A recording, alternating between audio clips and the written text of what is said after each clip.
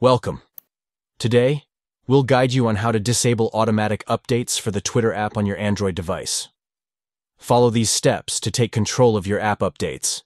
To begin, open the Google Play Store app on your Android device. You can easily find the Play Store icon on your home screen or in the app drawer. Tap on it to launch the store. Next, tap on your profile icon, usually located in the top right corner of the screen. This will open a menu with various options available to you. From the menu, select Settings to access the Settings menu for the Google Play Store, where you can manage different preferences related to app updates and more.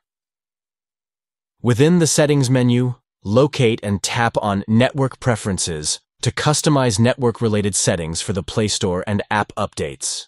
Finally, find the option Don't Auto-Update Apps and select it to disable automatic updates for all apps, including the Twitter app. By following these steps, you can successfully disable automatic updates for the Twitter app on your Android device. This allows you to update apps manually and avoid any unexpected changes. Thank you for watching, and we hope this guide helps you tailor your app update settings to better suit your preferences.